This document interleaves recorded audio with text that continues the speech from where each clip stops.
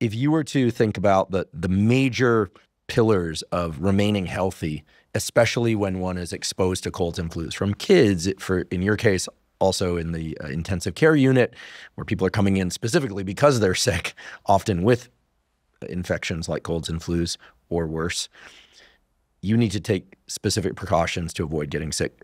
What do you think of as the fundamental layer of keeping a healthy immune system to avoid getting sick? And then we'll talk about how to get over and move through being sick more quickly. Yes. Well, the question is, how do you avoid getting sick in terms of infectious diseases? And as it turns out, the answer to that is actually the same in terms of avoiding getting sick for anything. And it sort of goes to the pillars, as you call it, in my mind. There's actually a physician that I know very well just outside of Stanford, actually, in a place called Weimar University, Dr. Neil Nedley. And he's actually coined this mnemonic called NEWSTART. And each of those letters, to me, in my mind, is something that I go to when I want to improve health in people in general. So the N starts for nutrition. And we can talk about nutrition and what that does to the human body. Obviously, as natural as possible, staying away from processed foods. That's something there. Exercise is E.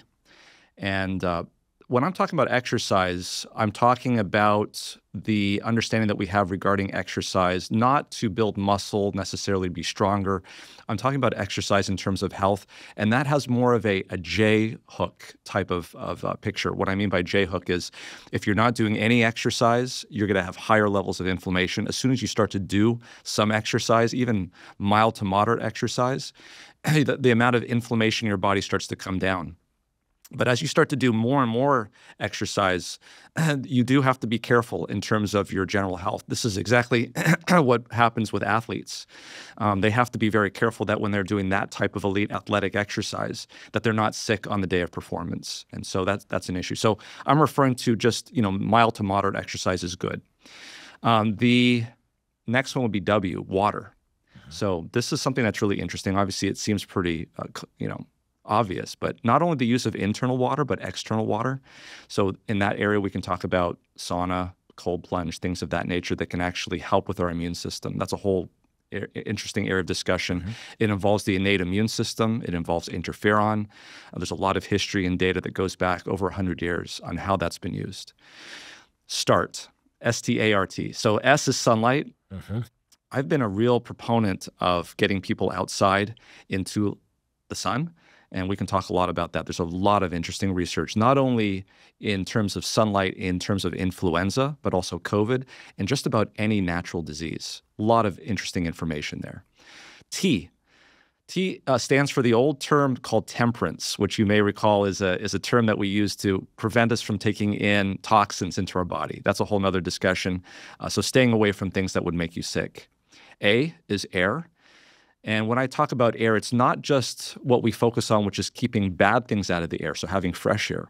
But there's a whole discussion to be had in terms of air that has good qualities in it. So there's a whole area of research that looks at, for instance, phytoncides, which are chemicals that come off of trees. You may have heard of forest bathing. They've done a lot of research in Japan on this. And getting out into nature, there are actual chemicals that are in the air that you can breathe that actually have an impact on your innate immune system.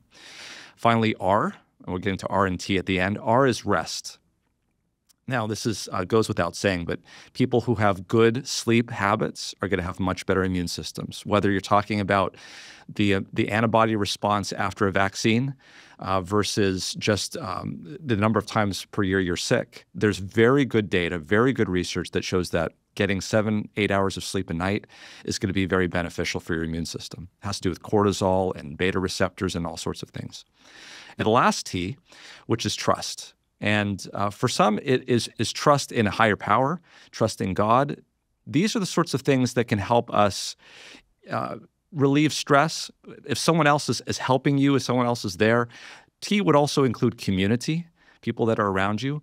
These are some of the less tangible ways of measuring it. But when someone asks me a question, what can I do to avoid getting sick? And as you just asked me in terms of influenza, there's a lot of specific things we can talk about, but that's where I start out with the pillars of health.